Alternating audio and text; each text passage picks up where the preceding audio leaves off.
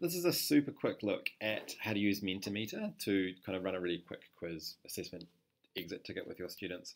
So if you go to mentimeter.com, you need to sign in as a teacher with your Google Apps account. That just makes sure you can save your quizzes, but kids access, similar to lots of other tools, kids access just using a code on the screen. So just to step through an example, so click new presentation, let's call it test of geography.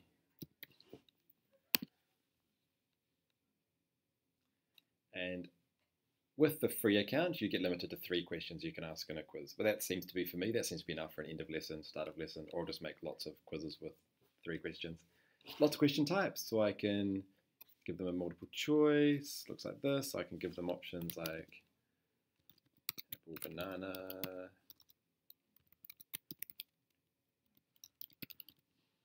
like this. And I can allow them to vote on more than one to fit the selection if you want to get to vote for lots of different ones. Down here, press new slide over this side, and then I can add more questions. I quite like the word cloud. I think it's a kind of a really clever way of doing it. You might have seen it in high school meetings where we're just kind of putting in words in and the word cloud expands over time.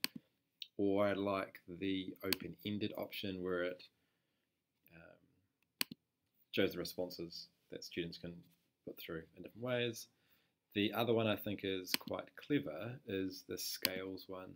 So when you get them to think about a judgment and make a solution, this could be the solution to poverty, and they might get to vote on different options, and they choose on the scales, and you can set it up so you can choose from 1 to 5, etc. So just when you finish, you press present, then the kids go to the screen.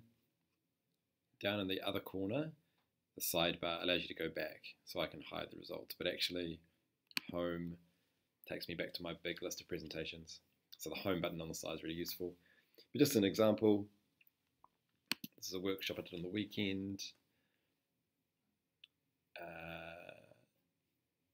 But this is the results. So you can see 3 different questions and what was their rankings of the participants. And then this was an open question, and I can scan through and see the different, but it tells you how many people have done it. So a really easy assessment tool to use. It's free, and it just sort of adds to your repertoire. It's a nice one to add for an exit ticket or end of lesson.